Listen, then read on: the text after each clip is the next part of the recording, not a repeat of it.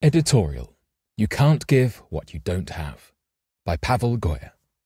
Pavel Goia, D-Min, is the editor of Ministry. One Sabbath evening long ago, after preaching at 2 different churches, I hit traffic while driving to a third church to begin an evangelistic series. At the interstate toll plaza, I chose the line with only 2 cars ahead of me, hoping to rush through. The driver of the first car threw coins in the funnel basket to pay the toll and then drove off. Good, 1 car left, I thought. The next car pulled up to the funnel, stopped. Then nothing. I waited.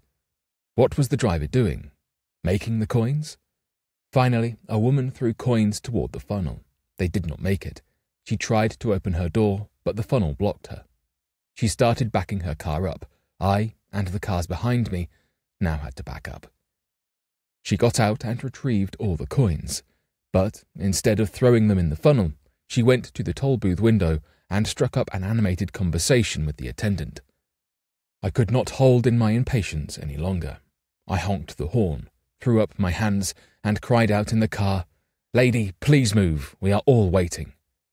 She waved very nicely, got into her car, and left. When I got to the funnel to pay my toll, the attendant called to me. "No need to pay. The lady before you paid for you.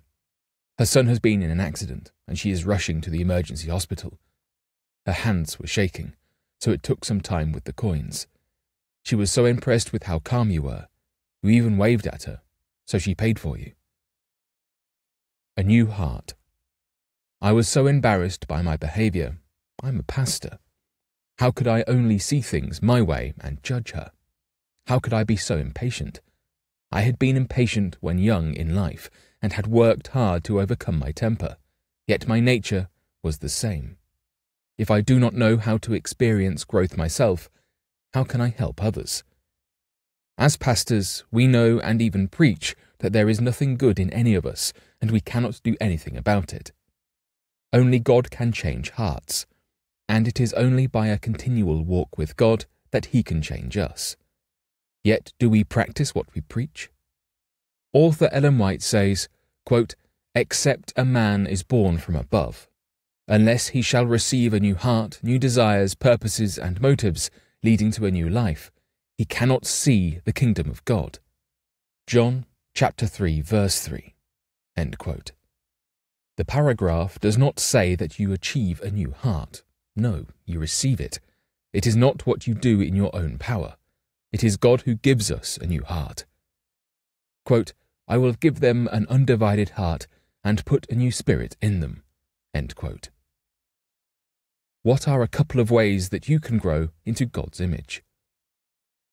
Growing by faith.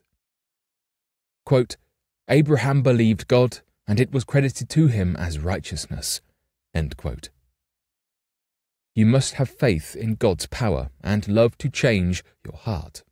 Faith that He is able to finish what He started, that He is able to grow and save you. Quote, "Through this simple act of believing God, the Holy Spirit has begotten a new life in your heart. You are as a child born into the family of God, and He loves you as He loves His Son." End quote. Growing by relationship. Jesus promises that if you stay connected with Him, He will grow you, and there will be fruit. Quote, "Abide in me, and I in you, as the branch cannot bear fruit of itself. Unless it abides in the vine, neither can you, unless you abide in me." End quote. But how? Remember, we are transformed by beholding. Quote, "You are a sinner. You cannot atone for your past sins. You cannot change your heart and make yourself holy. But God promises to do all this for you through Christ. If you believe the promise, God supplies the fact. You are made whole." Do not wait to feel that you are made whole, but say, "I believe it. It is so. Not because I feel it, but because God has promised." Through this simple act of believing God, the Holy Spirit has begotten a new life in your heart. You are as a child born into the family of God, and He loves you as He loves His Son. End quote. We ministers must keep in mind that we cannot preach the assurance of salvation and growth in Christ unless we personally experience it. God is calling us to talk with Him, walk with Him, and then lead our flock to the same experience. For bibliographical and biblical references on this article and for much more content for pastors and church leaders, please visit ministrymagazine.org.